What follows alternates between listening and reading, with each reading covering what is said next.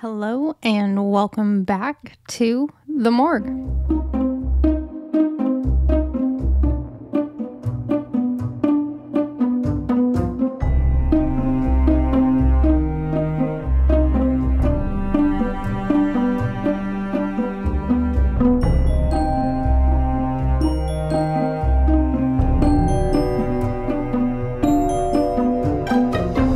Another audio-only true crime episode today, but I am in the market for a new camera. I have to find a camera that I can connect my mic to, so that's an exciting next step in resuming video content for y'all. Last week, we covered the insane back and forth case of the Cam family murders. So I've kind of started to hop back and forth from US cases and other countries.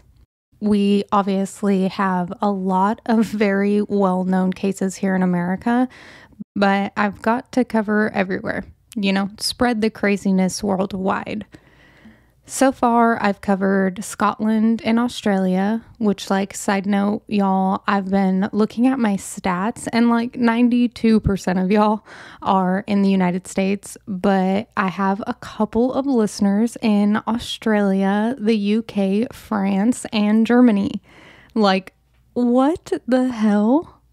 I was so excited to see that, the morgue is starting to reach other countries.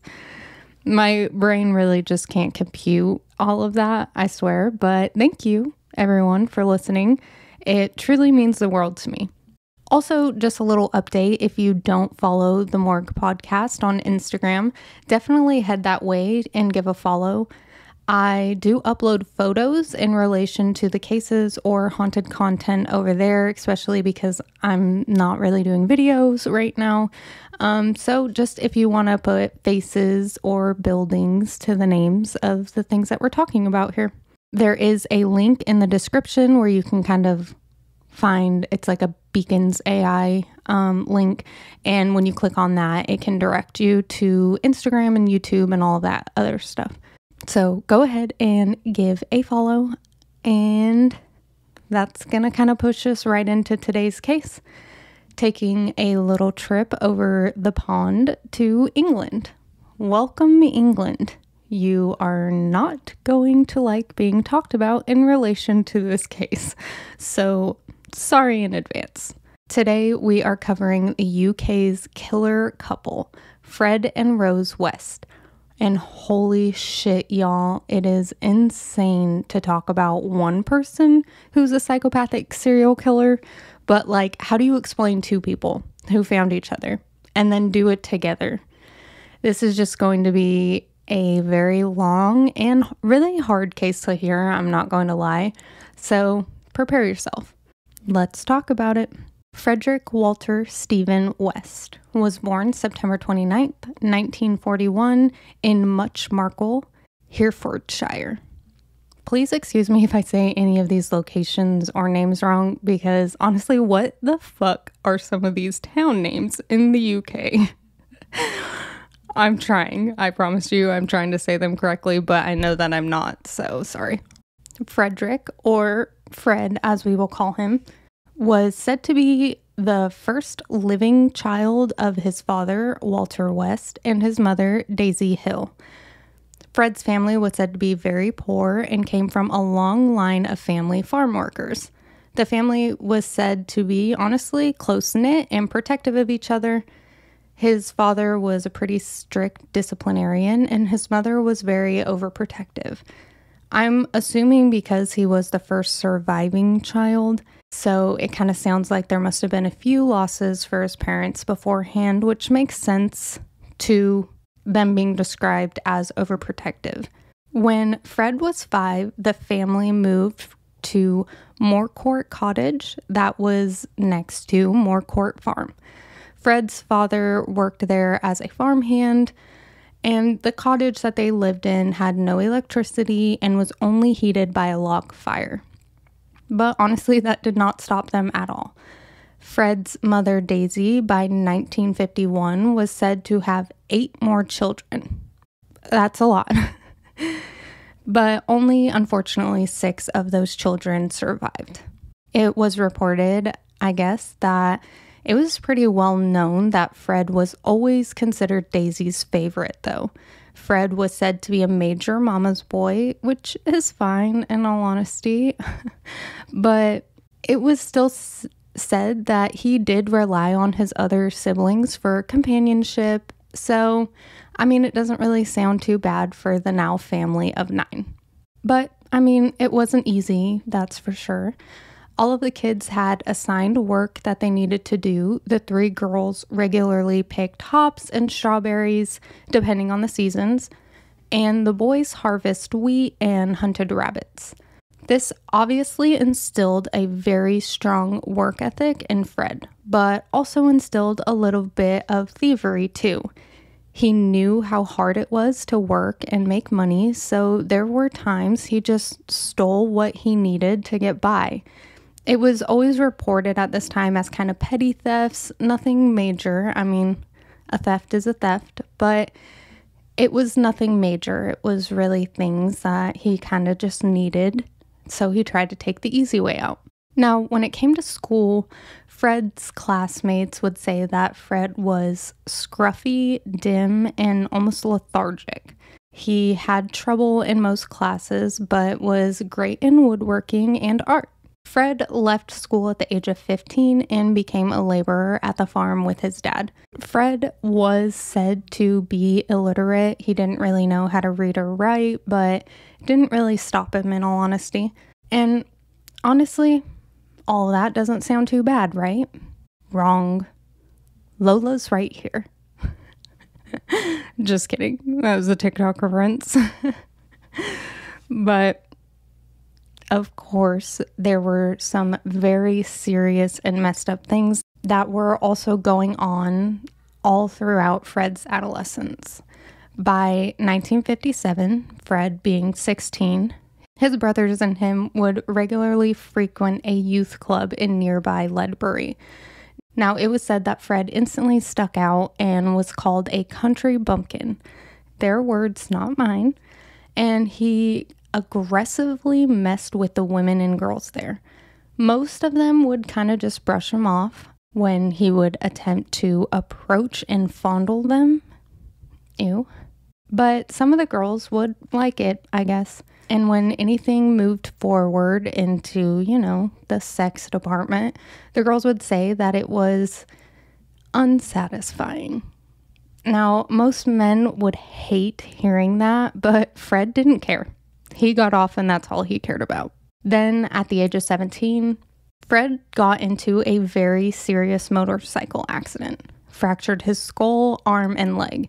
He was in a coma for about a week, and once he woke up, he was said to be terrified of the hospital. And then he would start to have fits of rage. 2 years after that, he had another serious head injury when he attempted to grope a young woman on a fire escape. And you know what? She wasn't having it.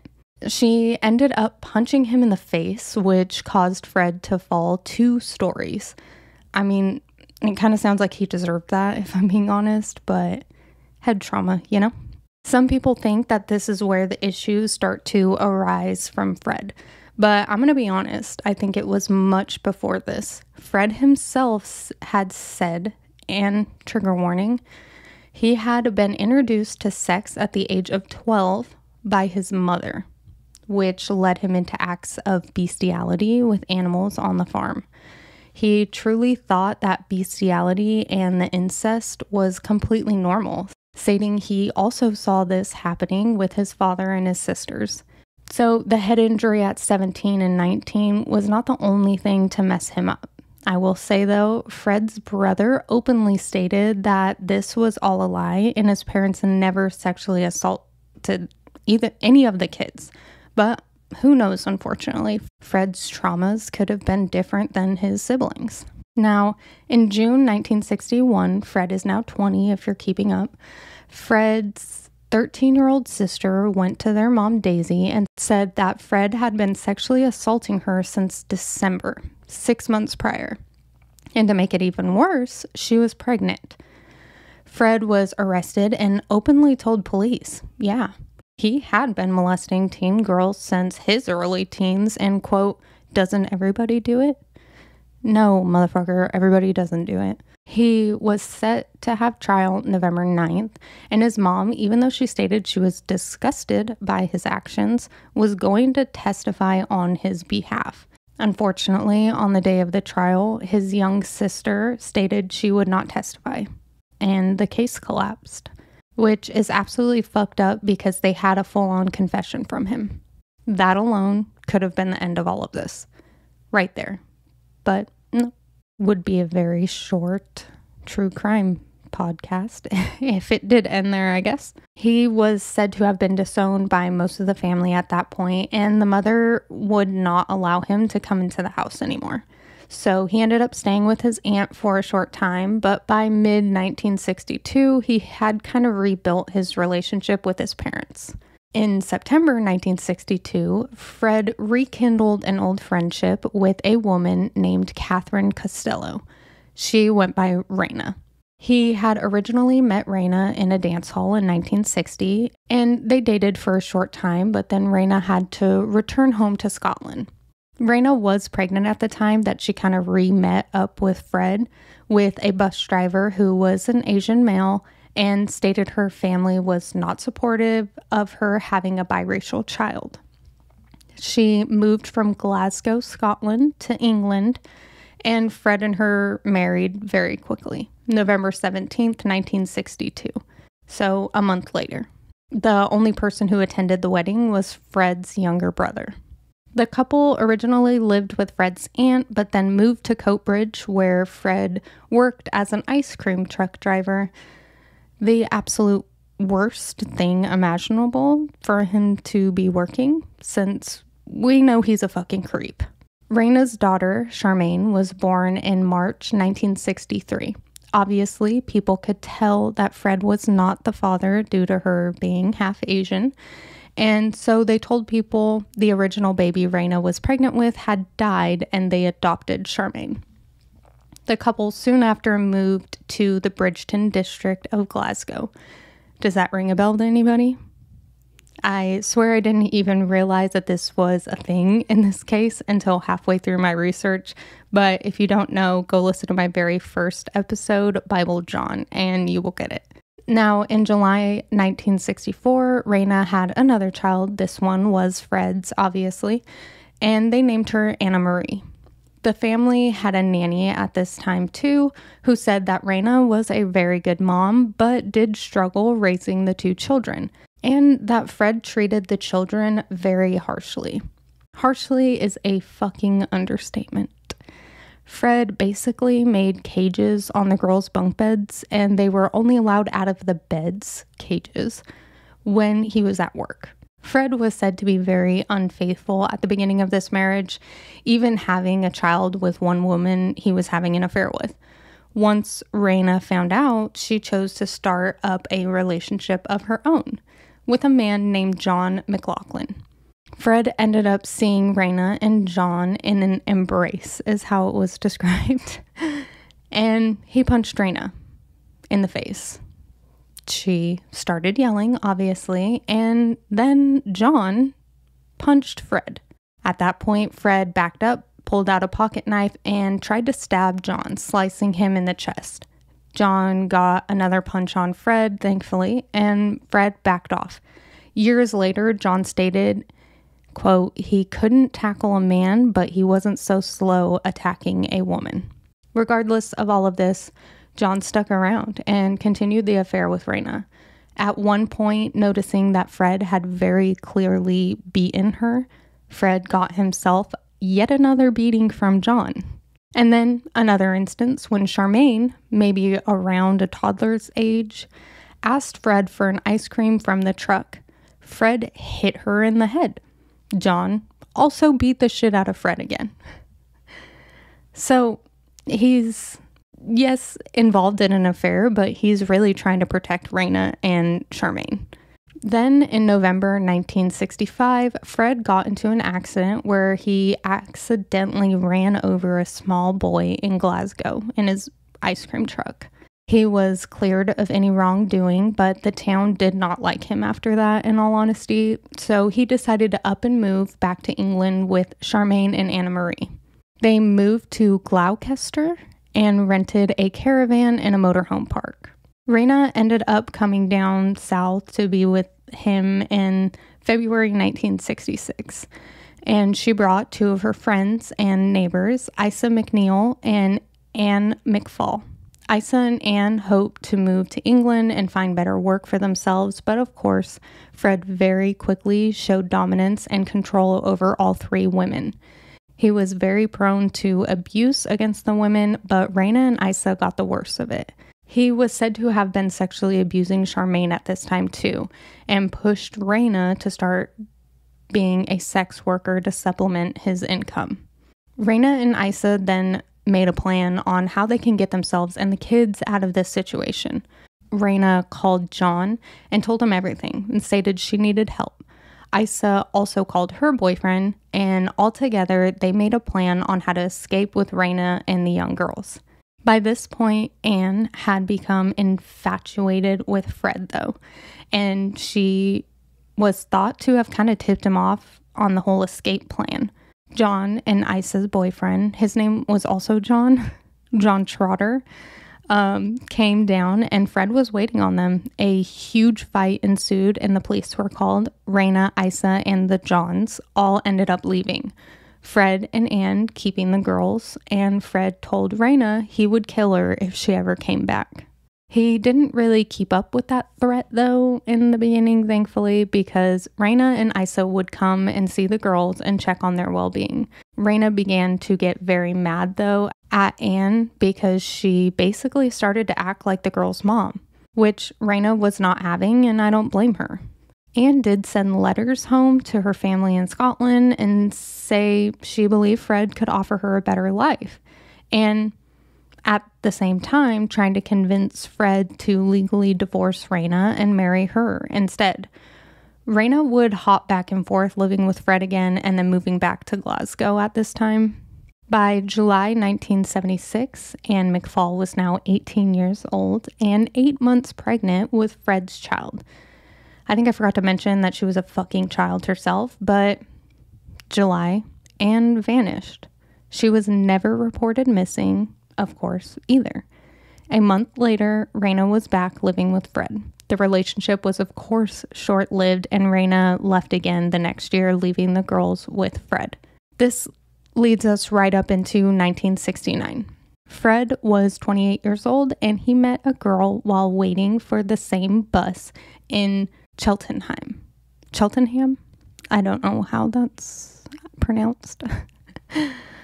Rosemary Pauline Letts was born November 29th, 1953 to Bill Letts and Daisy Fuller. Crazy to me that both of their moms' names were Daisy, but anyways.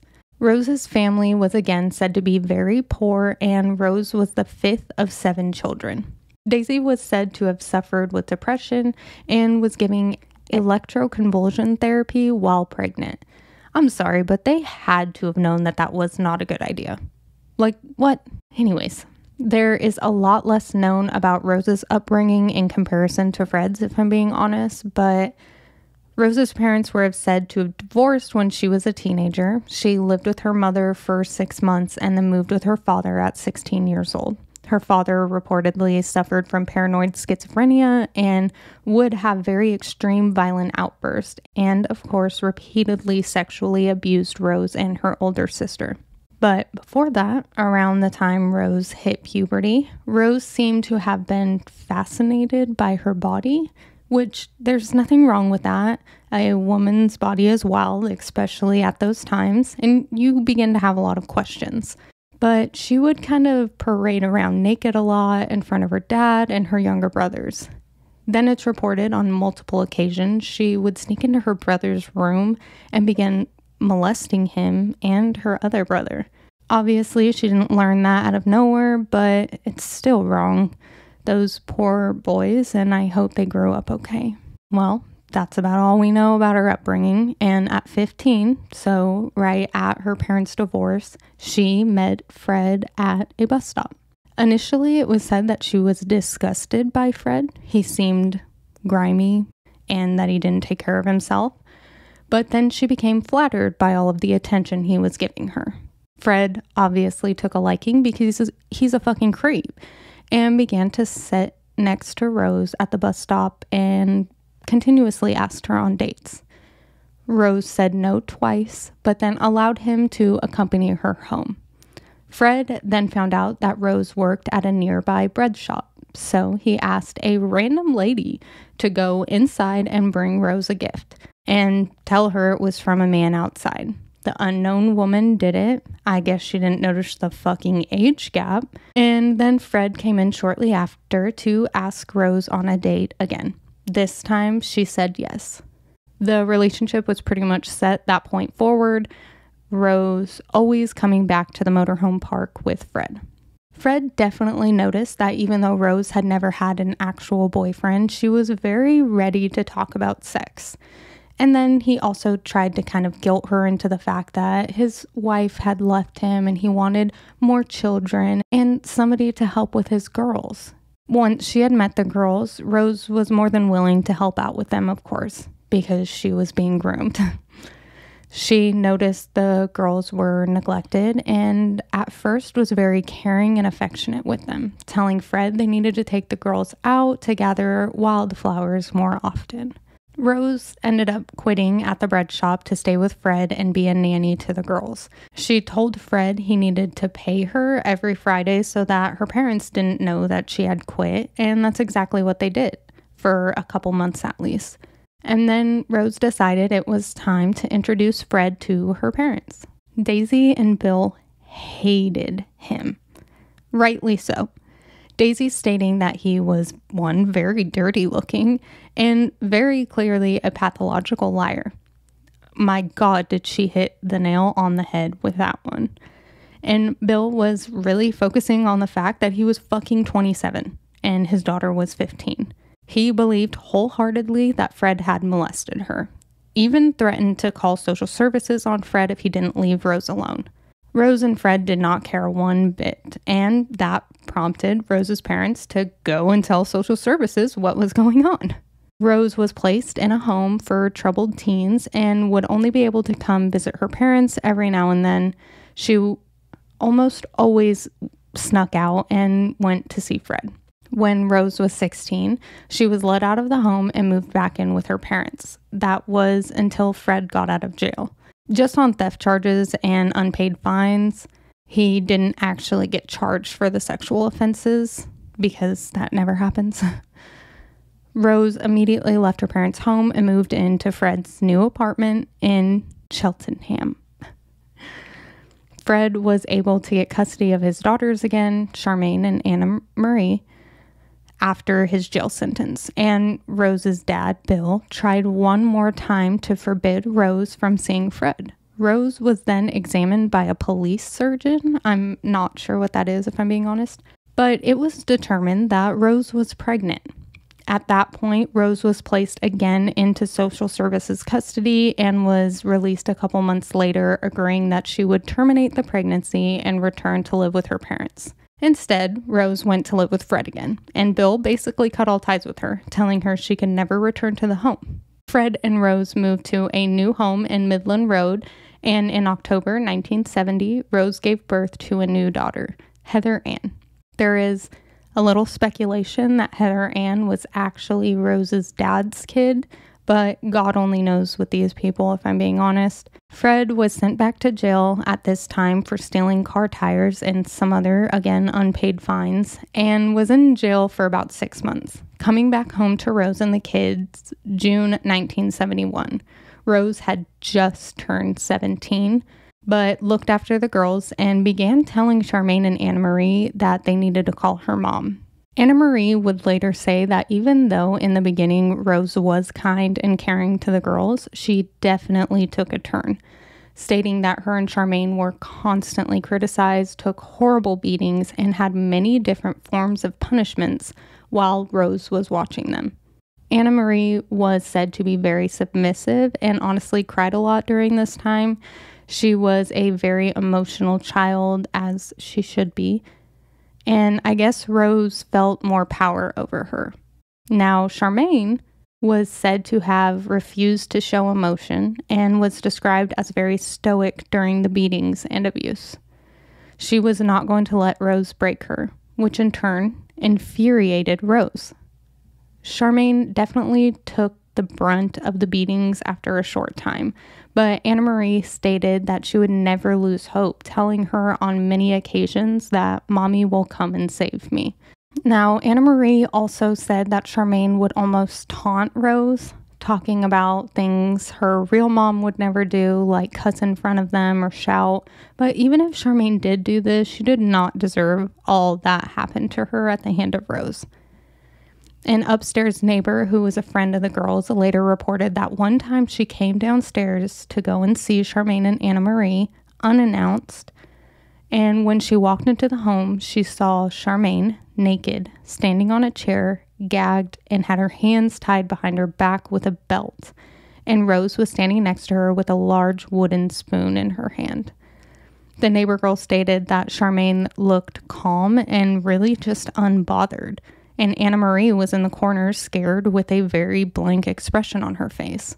It's unknown if this neighbor said anything to anybody, but it didn't change anything. Charmaine had also been brought to the hospital in March of 1971 to get treatment for a severe puncture wound to her left ankle. Rose, of course, told doctors that this was just a form of a household accident.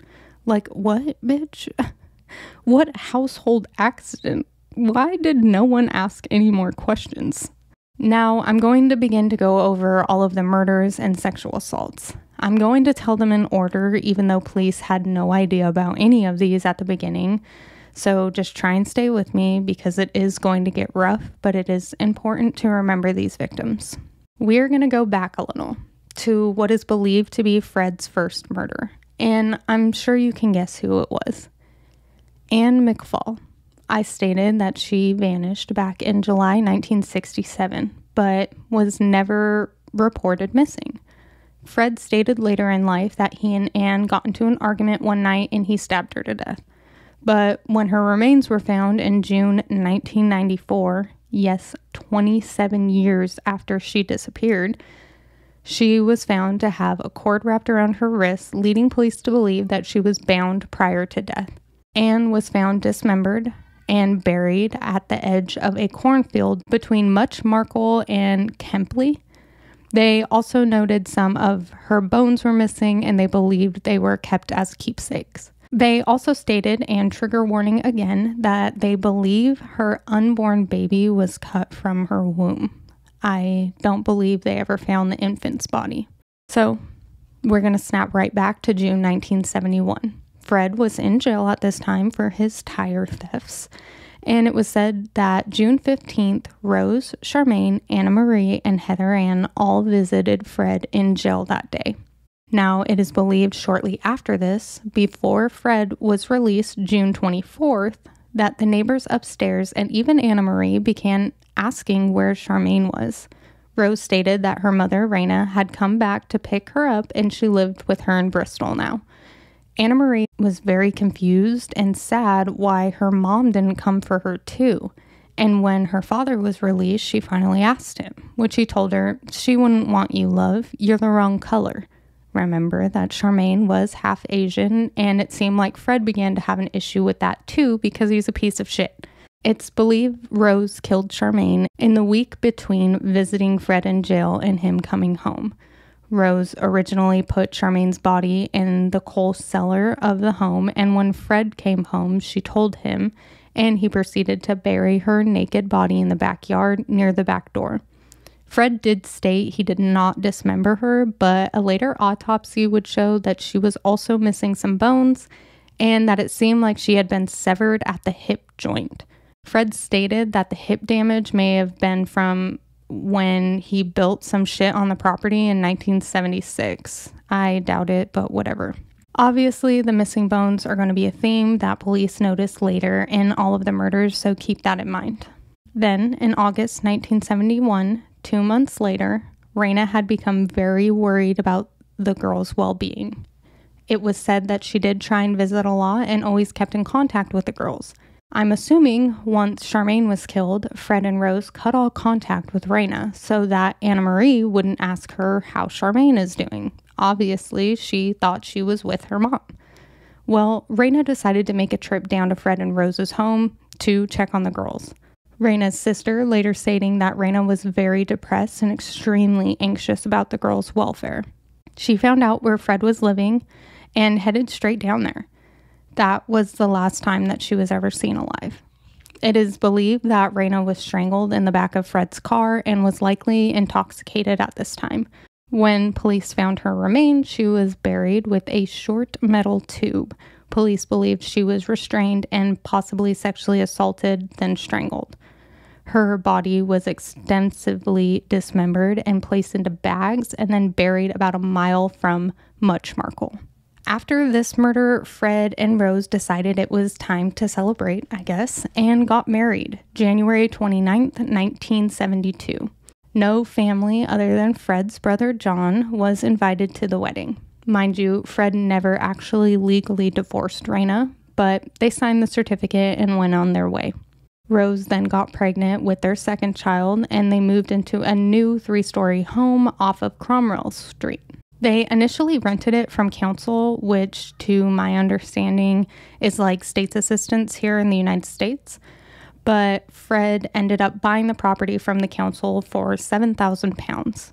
Now, to help out with rent, Fred decided to convert the upstairs into basically apartments so he could rent them out, and he made like a little washroom and kitchen area up there so the tenants didn't need to come to the first floor where the family lived. The tenants were also not allowed in the backyard. As you can imagine, Fred wanted his privacy. June 1st, 1972, the couple had another baby girl, and they named her May June. After Rose had the second child, she then began to engage in sex work. She would have her clients come to the home and use one of the rooms upstairs. She advertised her services in a local magazine. Fred encouraged this, obviously, and this led to Rose also engaging in just casual sex. Let me say, there was nothing casual about this. I ain't here to kink shame, but it obviously gets wild. Rose began having sex with anyone, male or female, and would mostly tell people that no man or woman could ever satisfy her. When Rose would have sex with women, she began to gradually increase her brutality, like suffocation, the inserting of large dildos into them, and if the woman would show any pain or discomfort, she'd taunt them by saying, "What, aren't you woman enough to take it?"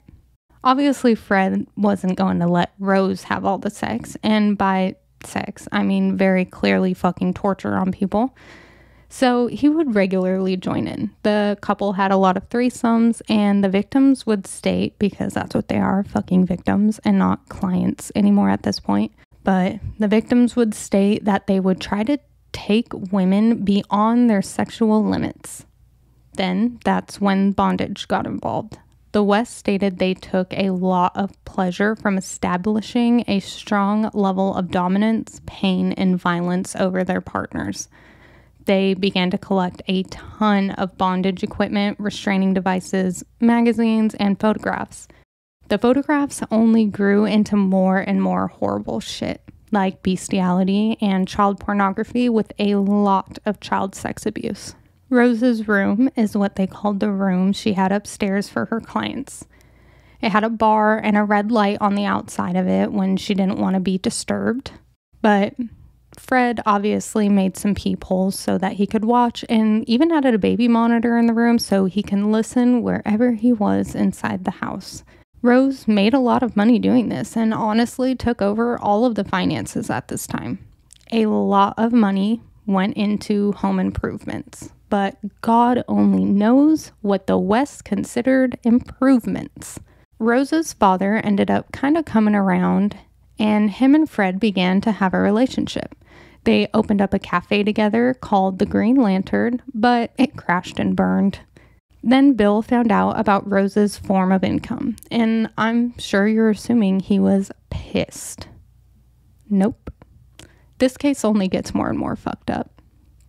He supported his daughter, and not in like the, I understand that you're doing this for money and we will always support you, but became a fucking client of hers. Yeah, her dad would have sex with her. I want to throw up just saying that. Rose then became pregnant again and again, and by 1983, she had given birth to 8 more children, some of them being Fred's, some of them being clients' children.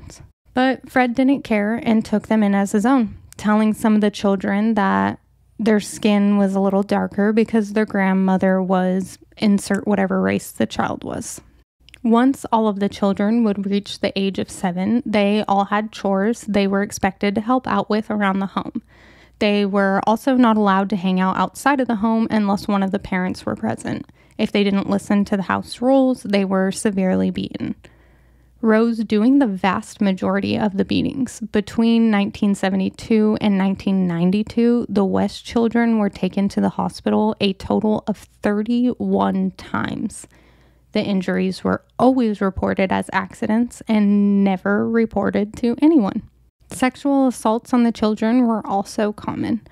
Anna Marie getting a lot of it, where Rose would tell her to undress, and if she didn't do it quick enough, Rose would rip the clothes off of her, and Fred would assault her.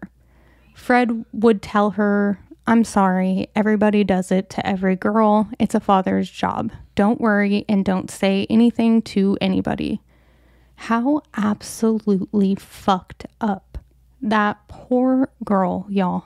It gets so much worse for Anna Marie, having to begin sex work at the age of 13, and so much worse, but I just really can't bring myself to say it all. Just know this girl is fucking strong and made it out of it all.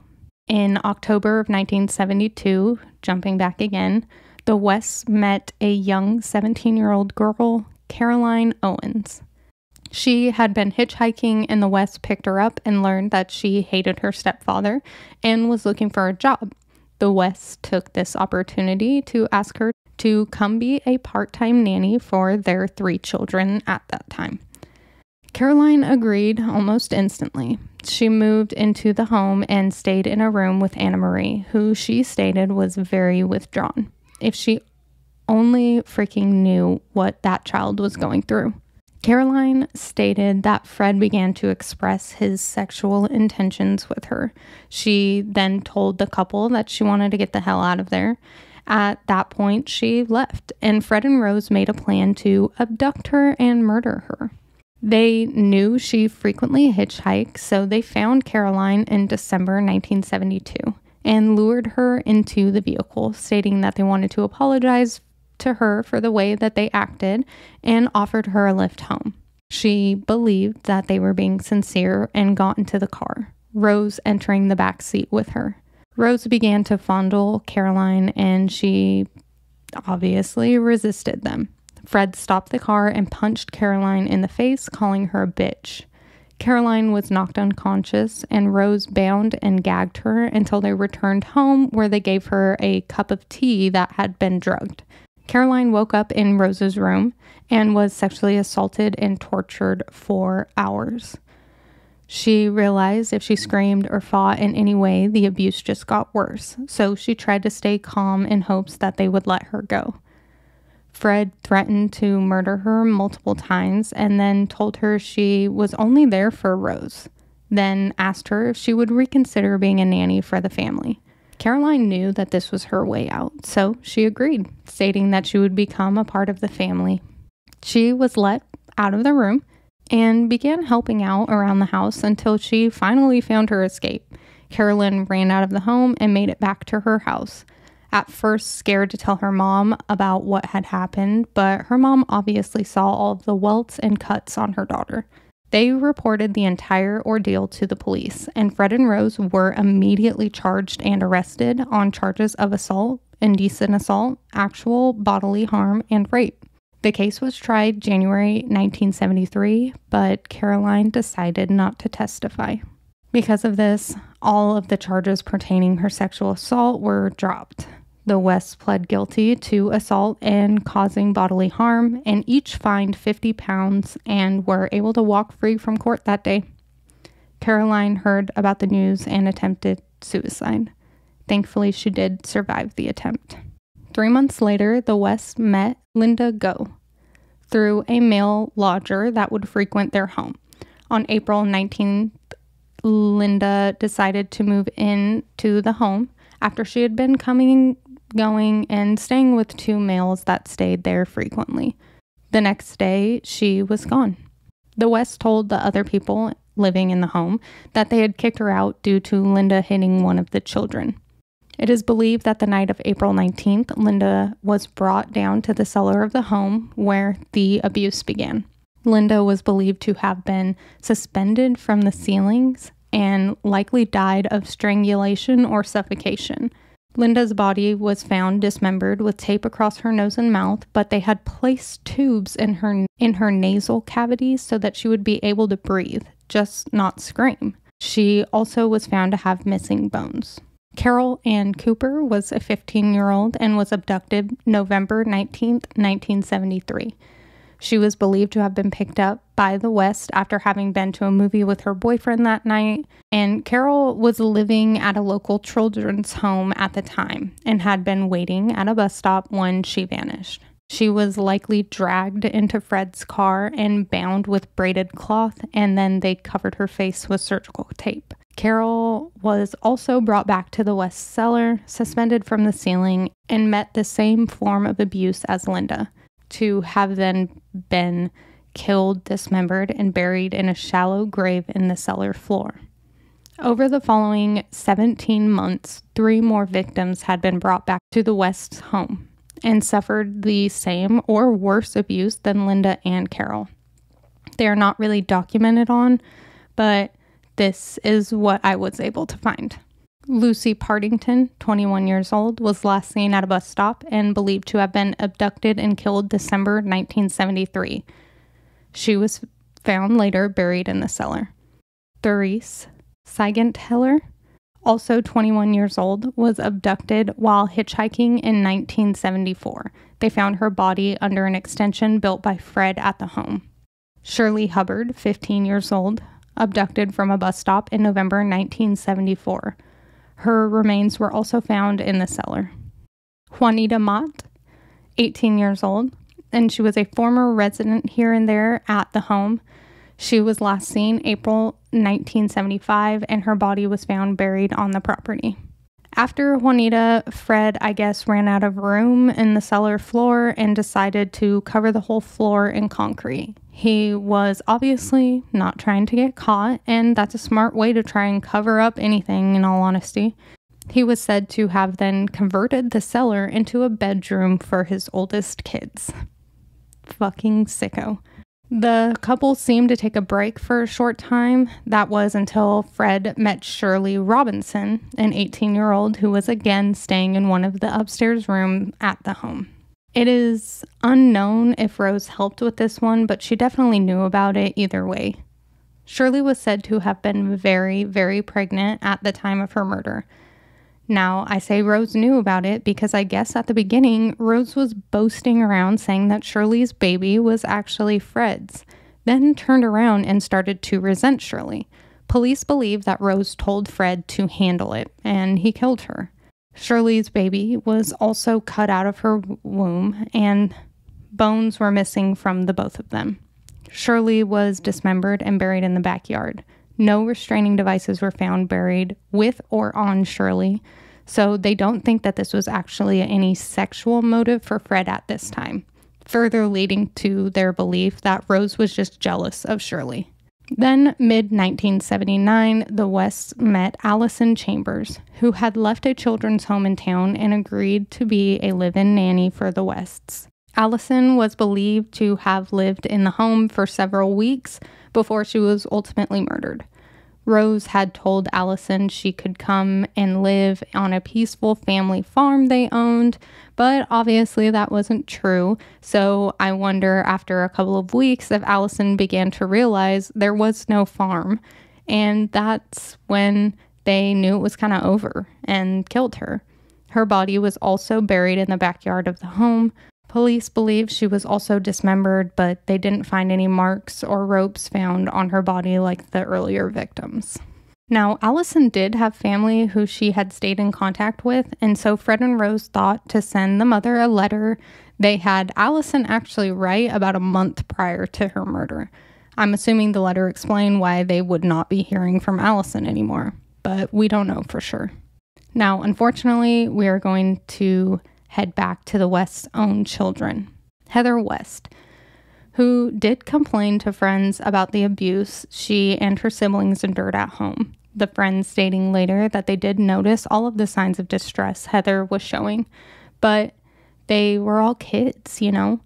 Staff also expressed concerns. They noticed Heather was normally a very good student and very obedient, but would not listen when they were told to change clothes or shower after playing sports at school, which was very common back in the day. One time she was forced to shower after a sporting event, and her peers and staff noticed all of the bruises and welts in various stages of healing, showing this is a constant and has been going on for a while. She told staff that this was just from fighting with her siblings, but did tell one of her friends in private that this was from her parents. Heather left school in 1986 and immediately applied to jobs to be able to leave the home and all of the abuse. She applied to be a house cleaner at a holiday camp near the beach, but on June 18th, 1987, she received a notice that she did not get the job. Her siblings later said that they heard her crying all night long, but the next morning she seemed to be back to her normal, which her normal was swaying back and forth on the couch, biting her nails till they bled, looking miserable. The siblings left for school, and that was the last time they saw her. Once they returned home, they asked Fred and Rose where Heather was, which they responded the job had actually called her back and offered her it full-time, and she had up and left. When later Heather didn't contact any of her siblings, they asked the parents why, which Rose stated that she'd eloped with a lesbian lover and didn't care to contact them anymore. In the years following her disappearance, Fred would jokingly threaten the children, saying if they misbehaved or didn't listen, they would end up under the patio like Heather. Fred later built a barbecue pit next to where Heather was buried and put a pine table on her grave, if you can call it that, so that when the family went out back, they would essentially be sitting on her. Because Fred and Rose never kept their story straight, the police got involved and executed a search warrant in 1994, where they began to search the backyard. Actually, though, the police did get involved 2 years prior. Fucking finally. In May 1992, Fred told his 13-year-old daughter, Louise, to bring some bottles to a room in the house. Rose was not there at this time. Shortly after, the other siblings heard Louise scream, "No, don't." And then a little later, Fred came out of the room. The siblings went into the room and found Louise in so much pain, crying, saying that Fred had raped and sodomized her and had almost strangled her. Rose then came home and Louise told her everything. Rose's reaction, you ask? She said, "Oh well, you were asking for it." Mom of the fucking year. I hate them. Y'all, I hate them. The sexual assaults on Louise continued for the next couple of weeks. Rose began to watch this happen and would follow her hurt and bleeding daughter into the bathroom and would say things like, "Well, what did you expect?" Fred even filmed one of the assaults. Finally, Louise told one of her friends what had been happening the last couple months, and that friend in turn told her mother, who anonymously informed the police. August 6, 1992, the police searched the West's home under the pretext of searching for stolen property. They found all of the sexual objects and 99 pornographic videos, both homemade and professionally made porns. But not the one of Fred's assault on Louise. The 13-year-old made a full statement. She told the police every single detail, and that the sexual abuse had actually begun when she was 11, also stating her mom just didn't care at all. All of the kids were placed into foster care the very next day, and medical examination showed proof of sexual and physical abuse. All the children stated their mother caused a majority of the physical abuse, and that their father would always say if they told anyone about what was happening in the home, they would be buried under the patio like Heather. Police started a full-fledged investigation at this time, charging Fred with 3 counts of rape and 1 count of sodomy, and Rose was charged as an accomplice.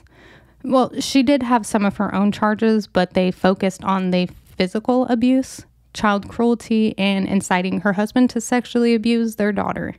The Wests were both questioned separately by police on the whereabouts of Heather, Fred stating she was alive and well and supporting herself via sex work. Rose initially said she had no idea where Heather was, but that she had left on her own accord. Then later stated that she remembered that Heather left the home because Rose was concerned that the other kids would find out that Heather was a lesbian. She then offered her daughter £600 to leave the home, but talks to her sporadically over the last couple years. As they were awaiting trial, Fred, of course, denied everything, but Anna Marie found out about all of this that was going on. She had left by this point. Anna Marie then contacted police. She told them after she heard her younger sister Louise had told them everything, she wanted to share what had happened to her, all of the sexual, mental, and physical abuse. She also agreed to testify against the both of them, thankfully. Anna Marie also claimed for years she had been trying to contact her mother, Raina, and her 2 sisters, Charmaine and Heather, but could not ever find them. Anna Marie's husband told police that they had actually talked to Heather before she disappeared, and she said just how unhappy she was and that she wanted to leave. She never said anything about the sexual abuse to him, but he was worried about her well-being and said he was going to confront Fred and Rose, which Heather got upset and stated, "For Christ's sakes, don't. They will kill us both." The husband then told police that they should really try and trace down Heather and talk to her about all of the abuse. The other daughter, May, was said to have talked to Louise, and Louise stated that she didn't want to see her dad charged. So May told police that she was never assaulted. Police didn't believe her, but couldn't make her be a victim. Police then focused on finding Heather, which they hit dead end after dead end. Police realized that looking for Heather in the Inland Revenue, I'm assuming is the IRS, kind of like the same thing, and Social Security Department, that they had no record showing that Heather was even still alive. And if she was so far under the radar, there was no hope in contacting her. Then 2 months later, social services contacted the police to stress their own concerns on where the hell Heather was. June 7th, 1993, the case against the Wests fell apart. Louise and Anna Marie both stating that they would no longer testify. Louise stating she wanted to go back home with her family, and Anna Marie stating she didn't want Rose to hurt them even more after all of this. She did still push police to look into where Raina and Charmaine were, alongside of Heather. The Wests were acquitted of all charges, but police were not backing down. All of the younger children were kept in foster care, and the parents could only see them under very strict supervised visits. All of the relatives of Fred and Rose cut all ties to the family. Police were now looking at the disappearance of Heather as a murder. Anna Marie also stating she did hear her dad say that he would bury the other kids under the patio, but laughed after, so she thought it was a joke. They also noted that Raina and Charmaine disappeared in 1971, but neither person was ever reported missing, so there's another red flag. Police thought the claims of the patio were maybe true, and February 23rd, 1994, successfully got a search warrant authorizing them to search the property for Heather's remains. Police arrived to the home that same day and showed Rose the warrant. She was said to have turned completely white and yelled for her oldest son to get Fred. Fred was working and came home about 3 hours later, trying to tell police new stories about where Heather was and that the patio thing was just a joke, but they didn't believe him at all. They began mapping the excavation all out and left officers at the residence overnight. The entire search team came back the next morning, and it seemed like Fred had a change of heart. He walked up to one of the officers and claimed he wanted to confess to the murder of Heather and requested to be taken to the police station. Fred reportedly told his son to take care of Rose and sell the house, also telling him he did something really bad and wanted the son to go to the papers and make as much money as possible. Fred provided a full confession and was formally charged and arrested. He told them they were digging in the wrong area and pointed police to the location of Heather's remains. After a short time, they started to find the remains. He told them he had strangled her in a fit of rage and then dismembered her with a large knife in the cellar. They found the fingernails in a pile, seemingly torn off to torture her, and they were able to identify her via dental records. Heather West was found, but upon finding Heather's remains, trying to piece her back together, in all honesty, police realized something was off. They found a third thigh bone, obviously not Heather's. When they asked Fred, he said that they were right. He had murdered 2 other women, Shirley Robinson, a tenant of theirs, and Shirley's mate, he called the other woman. The other woman was not Shirley's girlfriend, but the bodies were discovered and Fred was charged with an additional 2 murders. At this point, the police decided they needed to dig up everything. They weren't sure how many people were actually buried here. They placed Rose in a safe house where she was basically guarded while they searched and questioned up to 16 hours a day. Fred ended up passing a note to his lawyer during one of his questionings in regards to the whereabouts of his ex-wife, Raina, and the lawyer passed the note to the lead investigator. The note said, "I, Frederick West, authorize my solicitor, Howard Ogden, to advise Superintendent Bennett that I wish to admit further approximately 9 killings. Expressly, Charmaine, Raina, Linda Go, and others to be identified. Signed, F. West." The police knew it, and Fred began to explain that there were 5 more bodies buried in the cellar, and a 6th body underneath the ground floor bathroom. He claimed most of his victims had been hitchhikers, and he only killed them because he didn't want Rose to find out about what he was doing. He'd bring them back to the cellar, torture them, kill them, and dismember and bury them. He said he only dismembered them because it made it easier to bury them in small cubicle graves. Fred went back to the home with police and showed them exactly where all the bodies were buried. Police found all 6 bodies between March 5th and 8th, stating all of the women had been extensively mutilated and that they had evidence of extreme sexual abuse. Every single body was missing bones, and Fred refused to tell them where they were. I guess he felt like he had told them enough, because he's a piece of shit. Fred tried to say that Rose had no idea about any of this, but police again knew that they were both full of shit.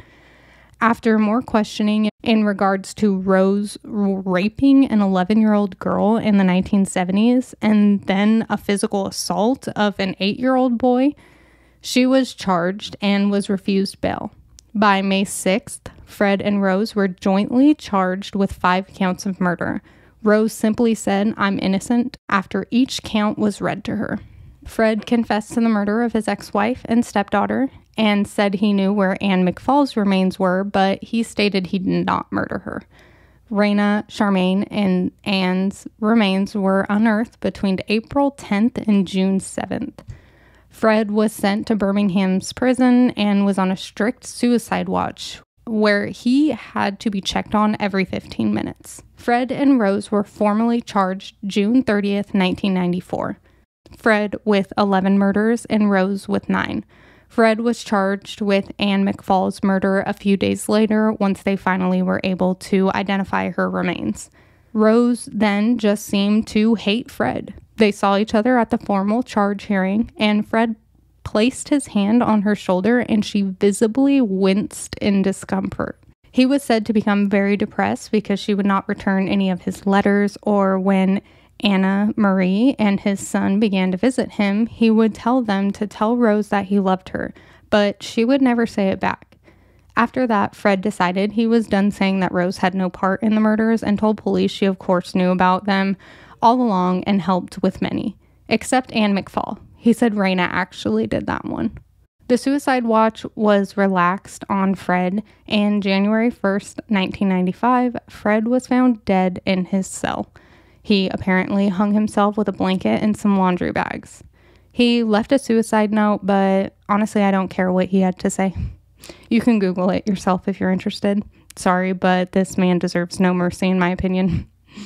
Rose's trial on 10 counts of murder, Charmaine was added later, began October 3rd, 1995. After 7 weeks of evidence, the judge sent the jury away for deliberations. The jury came back on November 22nd and returned unanimous guilty verdicts on all 10 counts, saying her crimes were appalling and depraved. She was sentenced to life in prison, and the judge emphasizing she should never be let out on parole. She is still in prison at HM Prison Newhall. Now, police think that there are more victims out there. Fred even saying himself the number is closer to 30, so 18 undiscovered before his death. They were able to link 4 murders to Fred in Gloucestershire when Fred lived in Glasgow, Scotland. The survived children have all tried to move on with life after all of this. They had a small burial for their father, and Anna Marie even writing a book about everything. Fred's younger brother was actually charged with raping Anna Marie while awaiting trial, hanged himself also in 1996. Anna Marie still visits her mom from time to time, but has changed her name. A friend of Fred, Terrence Crick, was found dead inside his car in 1996 also. He was said to have reported suspicions of Fred to the police many times when Fred was living in the motorhome park, stating Fred asked him to find pregnant women to perform abortions on. Fred then showed him photos of women's genitalia after abortions were performed, but the police ignored his claims at the time. He was found to have committed suicide by carbon monoxide poisoning. The West's youngest child, his name is Barry, who later stated he actually witnessed the murder of Heather. He was 7 years old and said he watched Fred and Rose restrain Heather, sexually and physically assault her. Then Rose repeatedly stomped on her head until she stopped moving. Barry struggled with drug addiction for a long time after all of this and died in 2020 of an overdose. These 2 people deserve to be in prison forever. Fred found his way out, and thankfully, you know what? He's not here to ruin any more lives than he already did. Rose still says that she's innocent, but I mean, fuck her too. What they did was unimaginable. Whew. That was a long one, and a hard one for sure. All of those women deserve so much more, and I'm so sorry to everyone's family who were affected by these maniacs. My thoughts and prayers are with y'all. And that was the Fred and Rose West case. Absolutely horrible. If you are still here, thank you so much for listening. Let me know of a case that you want me to cover from your country. Make sure to like, comment, subscribe, download, do whatever it is you're supposed to do wherever you are listening. And thank you for coming to the morgue. Bye.